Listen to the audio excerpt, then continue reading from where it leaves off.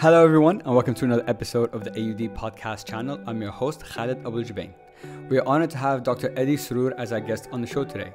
Dr. Eddie has been a professor and researcher at Indiana University for more than 30 years. The main focus of his research has primarily been on stem cells and their efficacy, in addition to exploring other areas such as veterinary medical sciences and hematology. In this episode, you'll learn the realities of a career in research, the importance of pre-med before entering scientific fields, the importance of publishing as a researcher, and how funding research works. Please join me in welcoming to the show Dr. Eddie Srour. Well, thank you. Thank you so much for your time today and for agreeing to come on the show. We really appreciate it. So, Dr. Edward, you have a very unique background in lots of different, fields of medicine. You even have a PhD in veterinary medical sciences, which is quite, different than what you typically, find with doctors, especially in the discipline that you've gone into. But what we wanted to understand from you today is to talk about, the history of your career. What advice do you have to upcoming, medical students that are looking to enter the field? How have the demands of the field changed, over the years and so on. But before we get into everything, Dr. Eddie, why don't you give all of us a little bit of background about yourself, and then we'll take it from there. Okay. So I joined the AUB in Lebanon, Beirut, in 1970. No, sorry, 75. Okay. I was still in school in 70. In 75. I graduated in 79 with a degree in agriculture. Okay. My first inclination was to become a veterinary medical school. But I couldn't go there because there is no veterinary medical school in the Middle East. Really? So there aren't any. Oh, okay, that's interesting. So I ended up going to the next best thing, which was animal virology. So I had a master's in animal virology, and I left in 81 to go to the States to get a PhD in immunology. Now, why did I go into immunology is because my advisor at AUB had gone to Illinois to get a PhD in immunology. So I followed in his footsteps. Okay. So I ended up getting a degree in veterinary because my advisor was in the school of veterinary medicine. So I ended up getting a degree from the veterinary school in Illinois. But it was in immunology, pure immunology. What I studied was how malaria causes T-cell immunosuppression in patients using an animal model. Okay. So, and then I went for a fellowship. At that time, I was looking for anything in pure immunology, but I found the guy who recruited me was the head of human bone marrow transplantation at Indiana University. So what he wanted to do was to somehow look at the infection that happens to patients who undergo stem cell transplantation following a bone marrow transplantation, because at that time there was no peripheral blood it was all in bone marrow. So I went to IU and I stayed there for 30-some years. Wow. That's it. So it's interesting that you initially wanted to go into veterinary school and then transitioned into medicine because there wasn't a school available to study that in the Middle East. Right. My question is, did you go into medicine were you comfortable making that shift into medicine, or was there a part of you that's like, that's what I really wanted to do? I never acquired a degree in medicine, so I'm not a medical doctor. I'm a PhD that does research in stem cell biology. So all my work has been done in the human system, more or less. Okay. But I don't have a medical degree. I have a PhD, but my work focuses on human adult stem cells. Okay. So stem cells was something that I, for example, started hearing about only maybe 10, 15 years ago. I know they've probably been around for longer. But I feel like the field has accelerated so much in such a short amount of time, and particularly with stem cells, because I watch, like fighters, and all of them go, to like places and they get stem cells to like heal and treat. My question to you is, I guess, stem cells seem, from an outsider's perspective that doesn't understand medicine, stem cells seem like magic, but does it have its limitations? You're asking the wrong person, because I personally don't believe that stem cells, the only stem cells that work are blood stem cells. They have been proven clinically to work in stem cell transplants. They try to use them in other settings, but in my opinion, they don't work. They give you some relief of some sort, but they are never using the right control. So it's only a cure in certain scenarios. Otherwise, it's just more like a treatment. It helps to relieve situations. Could you give us an example? For example, the ones that I'm familiar with is if you have a heart attack, they inject stem cells that are derived from the bone marrow. They purify them and they inject them into the heart. They claim that the left ventricular output is better. Okay. Statistically, it might be better, but they use as a control saline or water or some fluid. If you use a cell in place of the fluid that you use as a control, I will bet you will get the same result. Really? That's very interesting. And most of these studies are done in places where you don't have to gain or to submit the study for IRB approval. So these are just studies that are coming out of places without that final, I guess, check that would allow it to be published in like a journal or so on? No, they get published. They get published in very important journals and in high-ranking journals. But they don't have, in my mind, they don't have the right control. In your mind, what should the right control be? Another cell. Okay. To make it to make it a fair comparison from your perspective? To make it a fair comparison, they use cells versus saline, cells versus PBS. That's not the right control. Very, very interesting. Okay, I guess I never really looked at it from that perspective. Because the body will put a paracrine response to anything that you inject anywhere. Now, they are cells that they take from your own bone marrow, so they are autologous. But that doesn't mean that the cell was there to begin with.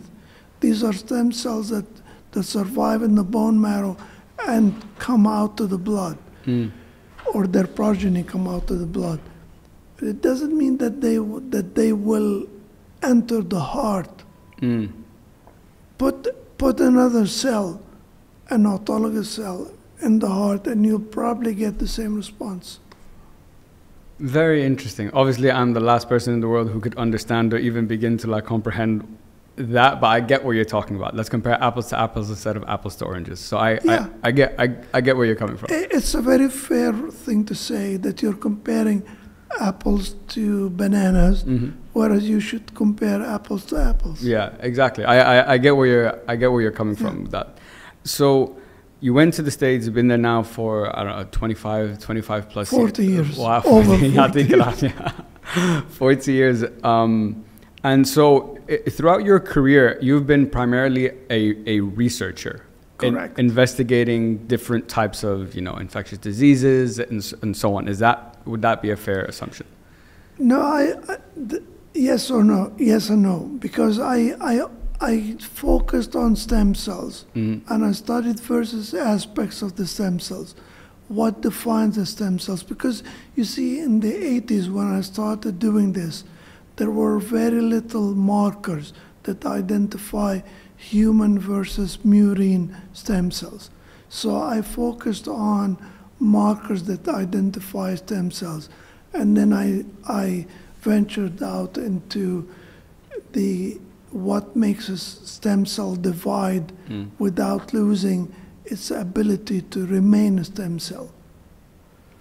Because once you take a stem cell out of the body and you entice it to divide, it will lose the stemness. It will become a more mature cell. It will no longer remain a stem cell. So it will actually completely change once you take it into that different environment. And you induce it to Like, proliferate. okay, gotcha. Even once or twice, it will change its nature.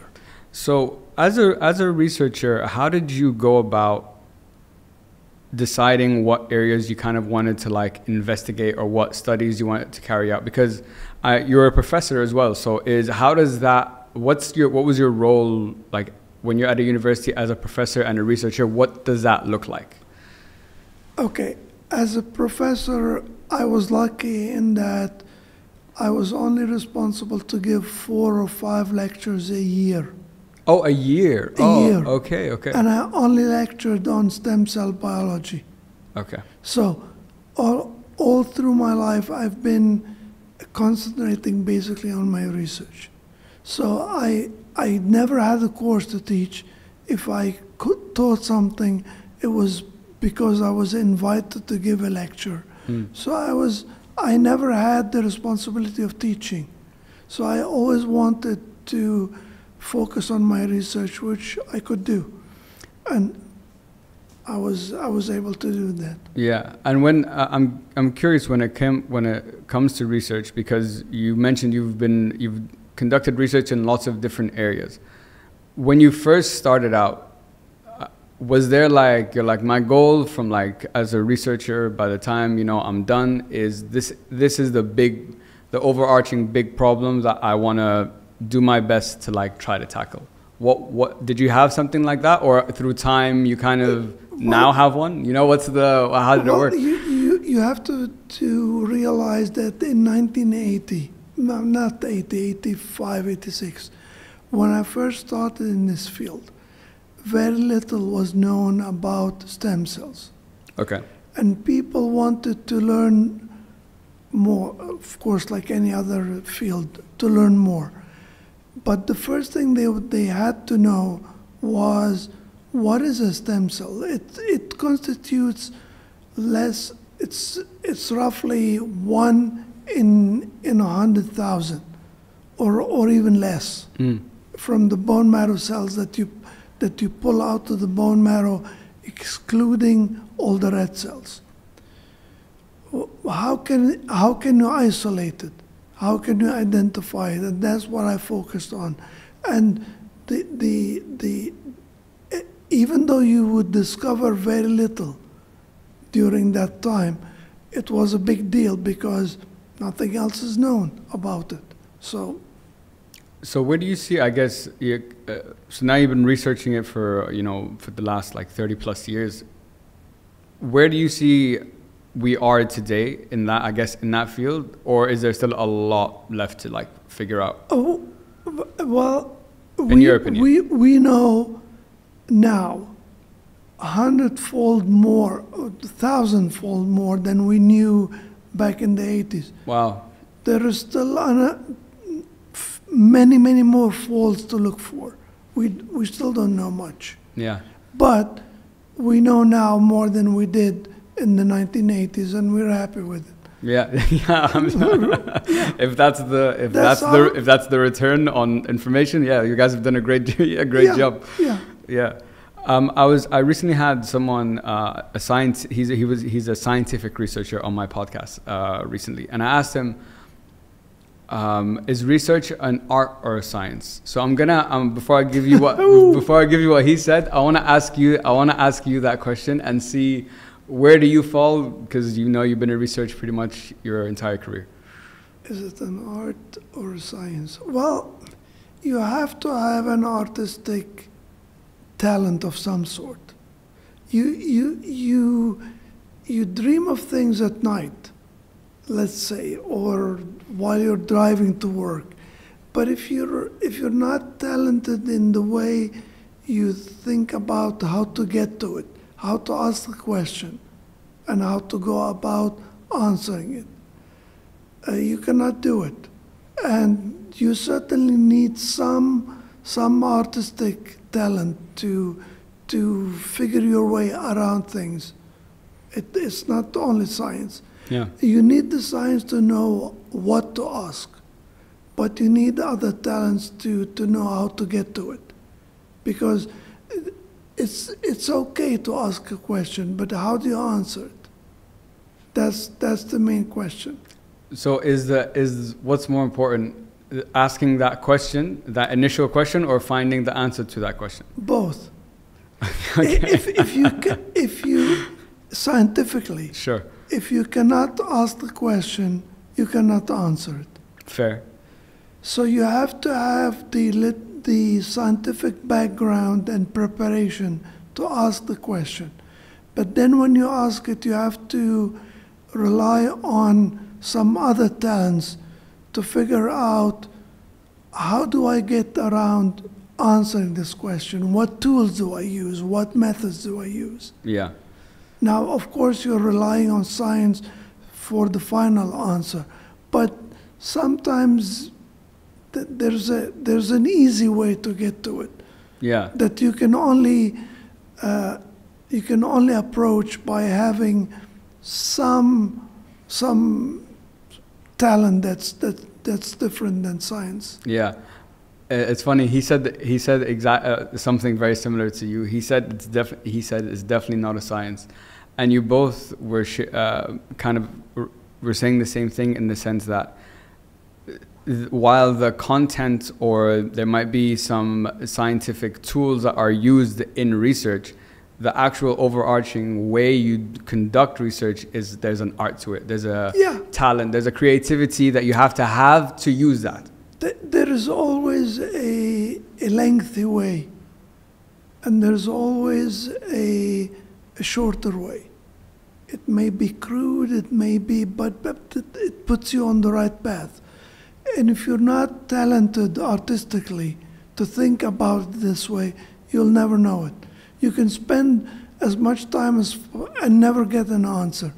Why not find it in the shorter way to begin with, and then invest in the long, lengthy way to do it? True. Yeah. You know, as they say, work smart, not hard. Yeah. You know, there's more than one way to achieve this. To skin a cat. There you go. Like, exactly. So in the field of research, obviously, you would know better than anyone. With time and with perspective comes new information and new hindsight. Because I'm sure, kind of like when we started the conversation, when you started in the stem cell field compared to now, there's 1,000-fold. But I guess the challenge I find is I think us as people, we like absolutes. We don't like things that are ambiguous. So when you tell me and the problem with research is that you can only give me this answer as of today, because in X amount of time that might not be the case. Does that make you? I feel that is a very humbling thing in that field. Yeah. I mean, science, but the world of biology is not an exact science. There's only physics and math that are exact science. 1 + 1 = 2. It will never change. But what I came up with and what I say today there might be someone who would come and totally refute that with evidence, with good science. That's the way it is. I mean, it will always change. There is no definite answer. So be it. Yeah. So I guess there's no definite answer. You can only give the best answer based on what information I have up to this point. And the technology available to obtain that answer. Now, it will never change, for example, that we are made of cells. Okay, but when you get into the minute little details of everything, things will change. I'm sure they will change. Yeah. I guess then the next, because with research, I wasn't even aware that there's different types of research, and research for academia, research for industry, and different types of research will bring in different objectives, and then this opens a whole world of, can we trust it, can you not, is it biased, is it not? So obviously with research, there's always going to be internal unconscious biases that are going to come into it. Yeah. So I guess now reflecting on your career, do you feel like you're more aware of your biases now than before? Or is it something that it's just a there's only so much, and I'm always going to have a blind spot regardless? I wouldn't call it a bias as such. For example, okay. I worked on a molecule called CD166 for years, for 15 years maybe. Wow, 15 years. My inspiration was to make it important in everything. Maybe it is a bias, but it's not that you are biased towards a molecule or something. But this is what you spent your life working on. You wanted to be involved in everything and make it as important as can be. You can call it a bias if you want, but if the data don't support that, you would be an idiot to say it is. Yeah. But it's not. Yeah. You would say it's not. Yeah. And the data is the evidence at the end of the day. Yeah, that's why I say it's not a bias, because a bias would make you say untrue things, in my opinion. Okay. But if it's untrue, it's untrue. It's not involved in this, it's not involved in that, it's involved in whatever. Yeah. And you continue to work on it. What scientists need to do in all their quest is to find something that they are the experts on. I became the expert on CD166. No one else knew more about it on hematopoietic cells. No one else knew about it on hematopoietic cells than me. Yeah. For example. Yeah, yeah. So pick the thing you want to dedicate your research to, and just go at it. Go do it. Yeah. So obviously with a scientific or medical background and so on, I think a lot of young students probably think that the only way I can make use of this is if I become like an actual doctor and go into medicine and do this. Exactly. But to go into research, I feel, my perspective, I feel to be a researcher, you have to be a certain type of person. You have to have certain characteristics, because, and like you said, you spent 15 years on a one molecule. You know that you need to be to have a certain personality to be able to do that. My question is, what I'd like to ask you is, could you give us some insight onto the realities of the field? Like, if there's any young students listening to this right now that are considering a career in research, what are some very important things that they should keep in mind before, making that long-term, dedication? Okay, one thing we didn't talk about is that research costs money. Yes, we have. Right? Yeah, very true. You don't have a pot of money that you can reach into and spend as much as you'd like.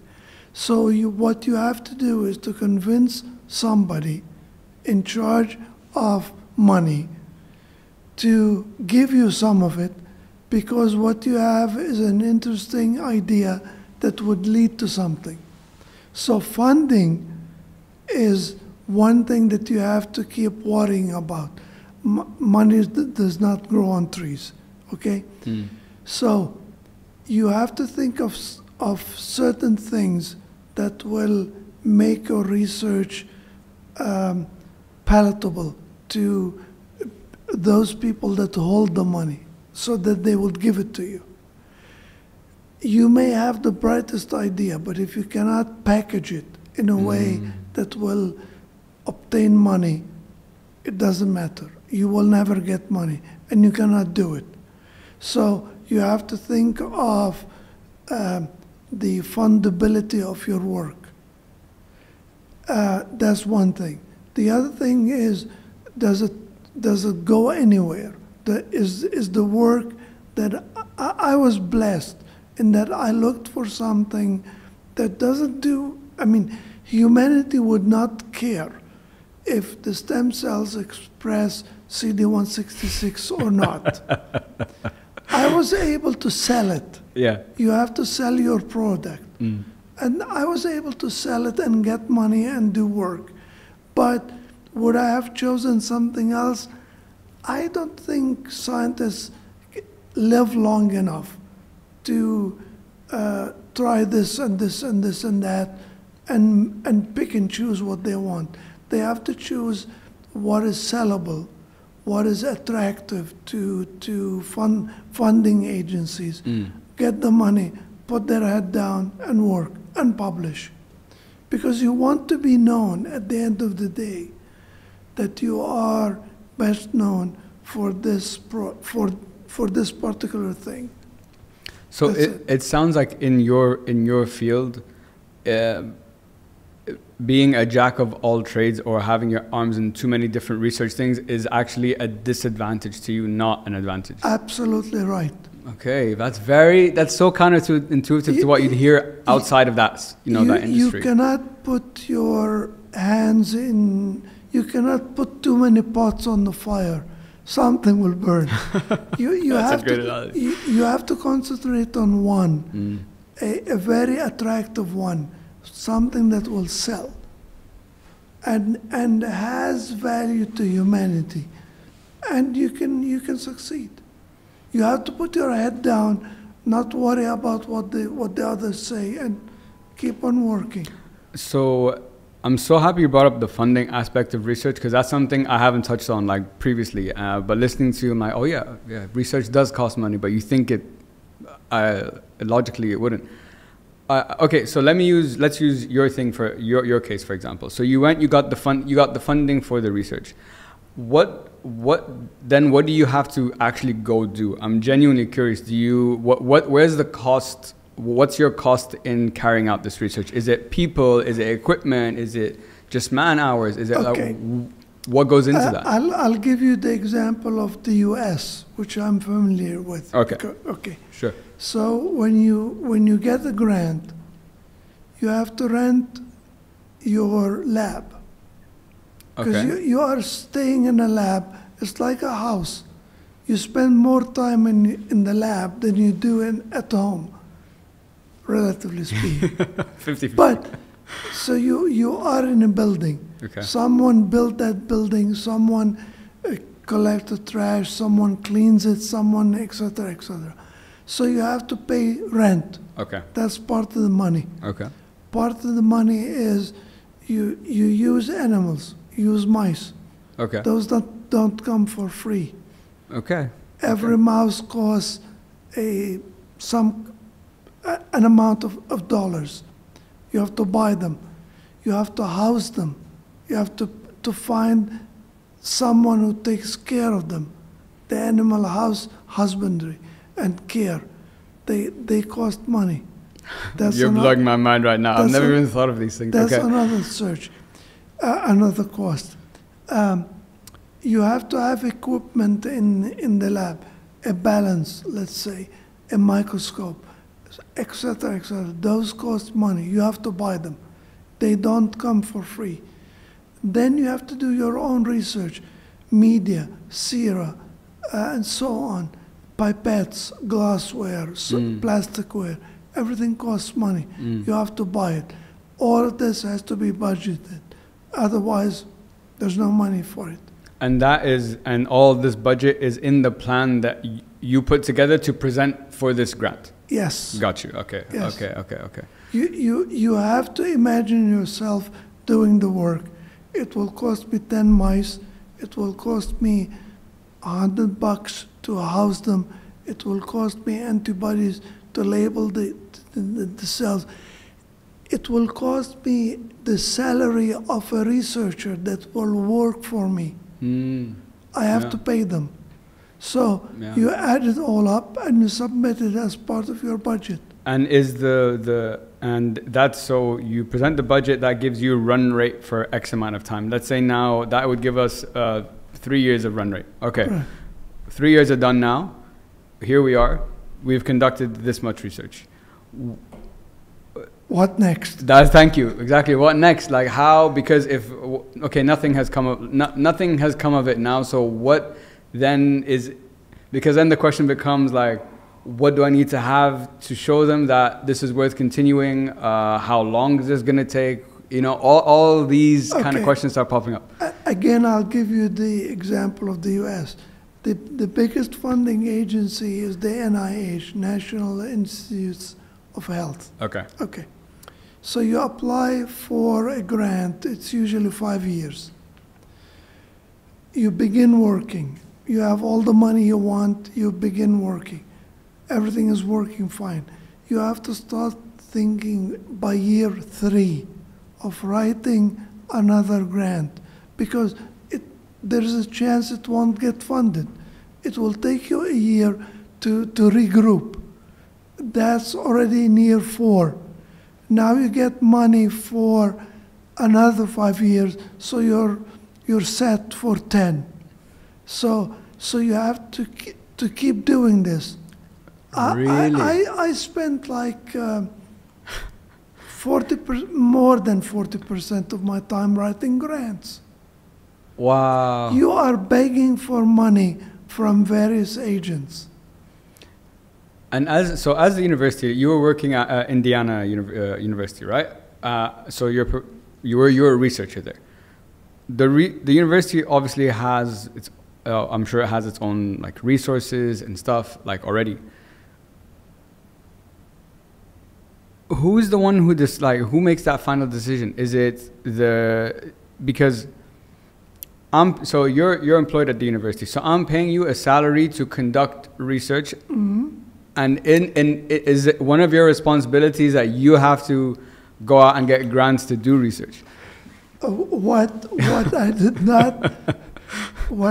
not allude to in the grant funding is I have to bring in my own salary. Oh, okay. So I have to write 20% on this grant, 25% on this grant, and so on, depending on the university. You have to bring in somewhere between 70 and 80% of your salary. If they have the salary, you are allowed to stay and conduct research. If you don't bring in the salary, it will vary. They can give you 2, 3, 4 years, and then they'll say goodbye. You're not bringing in any money. Why should we keep you? Wow. They get rid of you. Yeah, that's such a tough spot. I'm begging for money that I need to do my research, but I also need this to pay my salary to make sure I'm still employed, so they keep paying my salary, so I have more time to get. Yes. Wow, yes. That's a lot. That's a lot. That is always on your mind. Yeah, it's just like. Because if you don't bring in your salary, you're at the risk of being fired. Or if you're tenured, your salary being reduced and so on until you yourself leave. I mean, I never thought of that actually. Yeah, because tenure obviously job for life, but I never knew that that doesn't mean salary for life. it's not a school of arts and sciences. I'm not responsible for teaching. I told you I taught 4 or 5 lectures. They can do without that. Wow. I'm supposed to be doing research, writing that Indiana University produced this paper. If I cannot do it, it's the end of me. What determines, I guess, on the research aspect, what determines whether research is... Because I can imagine research can do 2 things. One scenario is, oh, we did research, we didn't accomplish our objective, but we learned something here. Yeah. Another one is, oh, we did our research and we actually got our objective. Which is more valuable? Just because even though this didn't get the objective, what I learned from this could be the game changer to the next thing. Well, they're both valuable. Okay. Especially number 2 is more valuable than number 1. But you never accomplish it in a matter of years. We're talking about 4 or 5 years. You don't get that. You have to work and work and work, and you'll get it in 10, 15, whatever. But every time you get 2 or 3, the way I see it is that you are writing a book. Okay. Every time you finish a chapter, now it's time to write it. What your responsibility is to write a good story. I like that. If you can write a good story, you can publish it in a journal. What keeps us going is publications. You publish or you perish. Oh, is that what they say? That's the saying. You publish or you perish. So every time you collect enough pieces of information, you put them in a story, you write the story, you put an ending to it, and you publish it. And you hope for the next chapter to come back later on. Interesting. Because publishing is not going to take a month or 2. It takes years. I mean, sometimes I just published a paper. It took about 4 years to publish. Wow, 4 years. But while I'm publishing, I'm continuing work, and I've published others since it was done. But it is a ring in the chain. Got you. Okay. And it will continue. It will lengthen the chain. And why is the publishing part like so important? What if you're doing all this, but I'm not publishing, but I'm still gaining all of this like knowledge about my research? For 2 reasons. Okay. One is you want to tell the community that the work on X has resulted in Y. Now they can read it and find out and build on it. You're not the only one working on something. So others are waiting for your research to come out to know which direction they want to go. Yeah, everyone needs each other. Everyone needs one another to find a way where to go, what to do next, what is known about what's new in the field. So in that example that you just used, let's say there's 2 researchers. You guys are both researching the same thing in different parts of the world. What is the characteristic, or what's the quality that would make someone be like, Dr. Eddie's really is a great researcher. This guy's a good researcher, but that guy's great. Good to great in research. How do you differentiate that? What makes someone a good researcher versus a great researcher? That's a good question. It all depends on the quality of publications. The quality of publications. Right. Okay. If they delve into details that one researcher does not delve into, then that puts them at a higher status. Because you've taken a broader view on this. You've taken a more precise look at one thing versus the other. You delved into it in more details. So the depth of my details in the work is the difference. In most cases. Okay. Okay. Sometimes you can't go deep because there isn't much known. Yeah. So you take a 10,000-foot approach and you look at something, and that's all you can do. Let me ask you this question, because I asked him, if you wanted to define research, how would you describe it? Let's say I'm a brand new person. I've never heard this word before. What is research? What would you say?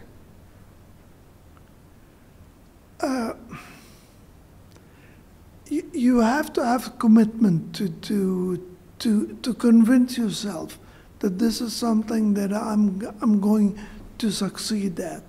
Okay. Now, we've talked about success, but for every successful ending, remember I told you publication is a story? Yeah. Okay, it has to have an ending. Okay, for every successful ending, there are tens and tens of failures. Yeah, I'm sure. You do an experiment, it doesn't succeed. You get failures, or you get something that you cannot explain. You scratch your head and you say, how can I explain it? I cannot. So you go back to square one and you start all over again. I feel you have to have a commitment, and I don't have another word other than commitment, to keep trying and trying and trying until you succeed. Yeah, he kind of says it in a similar way, that it's your commitment to seeking the truth, whatever that truth might be for you. Yeah. Whatever that means to you, that's what, that's kind of like what it comes down to at the end of the day. You have to be truthful with yourself. If you have to write the story in a way that there is no doubt or raise a question that someone will ask, what if this happened? Could it change the story? For the story that I'm telling you now, I think I wrote enough of them to know that I wrote that there were no questions. Wait till my next chapter comes out and I'll tell you some more details, but I don't have it now. Yeah.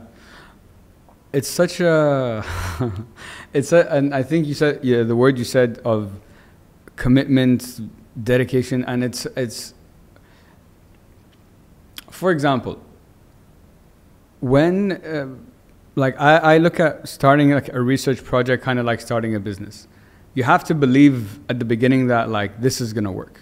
There's a very, very good chance though that it won't. But I feel like in your field, people are more comfortable with failure than they would be in failure in building a business, for example. I don't know why, but I feel like it's part of that. It's part of this world too.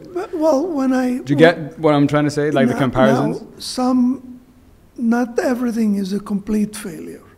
Okay. Some things are a complete failure. You throw them out and you start all over again. But everything will teach you something. Exactly.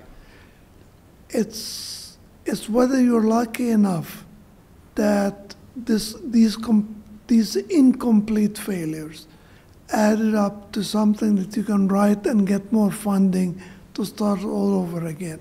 Okay. So and to write a story using them. Yeah. So to create the failure story to springboard the next chapter. Yeah. Now you cannot publish a failure, but you can make something out of it. I really like that. Yeah. I really like that. That's fair, you know. And what you said about although you can't, if you can create a story out of those failures or those things that didn't work out, you can have a pretty compelling story of why it's the other way as well. You know, why something is not This this is way. why it's not an exact science. There you go. Exactly. Yeah. That's. See, there's another, now you mentioned it a while ago. Now, there's a difference between doing research in an academic institution and doing research in a pharmaceutical. Yeah. Because in pharma, they want you to find a way to get from here to there. If you don't get there, or if their budget does not allow you to get there, they will abandon the whole thing and go somewhere else. In academia, you're a cowboy. You can It sounds like it. Yeah. you can certainly do whatever you want that brings you money. Money is a big deal in academia. In pharma, it's not. Someone is providing you with the money to do the research. Yeah. In academia, you have to fund your own way to do whatever you want to do. Yeah. Is it sellable? Do I put a compelling story to sell it? Yeah. That's all you have to worry about. And it's not easy. Yeah. And honestly, I never knew the ins and outs of what a professor and researcher at a university like goes through, or how it works, and the funding. I've never talked about any of these things. It's so interesting because it gives you a completely different perspective on what this role and this career actually, you know, entails. So for the young people that are considering, you know, pre-med and doing all these things before taking that next step into either research and medicine and so on, how important from your perspective is that pre-med phase before you jump into any of these?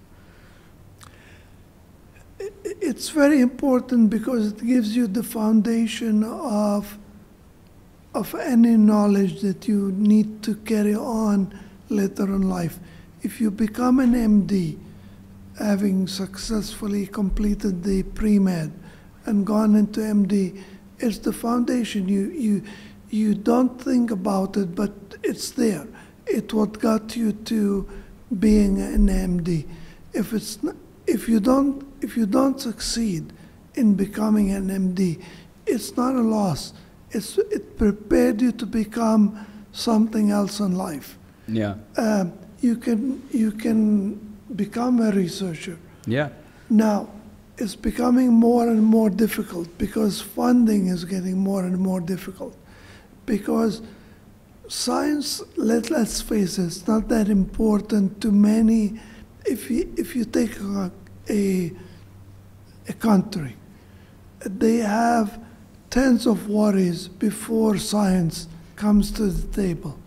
So money is scarce, and there are more and more and more scientists seeking the same pot of money. So it's becoming less and less. But if you want to become a successful researcher, you have the right foundation to build upon, to go after a training to become a researcher, or to go into pharma and work. You need it. You have to have this foundation. Yeah. And I think I love what you said there, and the examples you gave, that, you know, kind of like what I touched on earlier, that this foundation will open you up to there's so many different ways to use this foundation. But without this foundation, you can't pursue any of them. Right. Right? Yeah. So it's like, it's the first step before you can even, you know, start thinking about what's next. You have to have a solid foundation. So it's not wasted education. It's something you will carry with you. It will lead you to something good, either in medicine or in some other field. It doesn't have to be medicine. Exactly. Reflecting on your career, Dr. Edwards, if I ask you this question now, how would you describe it? Has the research you initially set out to be, if you were answering, would you say it was a success? It's not, or did it play its part in opening up door 2? Well, the thing is that what I think of is, imagine this picture being a jigsaw puzzle. Okay. I just managed to put 1 or 2 pieces in the right place.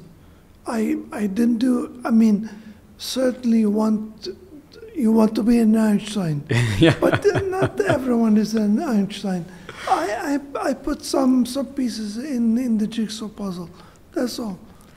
But I love that. I put them in the right place. He put them in the right... Exactly. It's about putting them in the right place. You're 100% right. And I love, by the way, guys, he's referencing a picture of the university behind me. And I love that analogy because it just says it all there. And Dr. Eddie, this has been such a fun conversation for me. This is a field that I, again, know nothing about. I was very fortunate that I had a conversation recently that enabled me to ask better questions of a researcher. But the message we're trying to give out with this podcast is that success comes in many forms and that learning never stops. Correct. Now, is in your field and in your work as a researcher, you probably have learned more things than probably many of us have, because you're actively trying to seeking that out. But if there was one learning or one piece of advice that comes to mind, if you had to just tell someone that one thing that really was a game changer for you, what was it?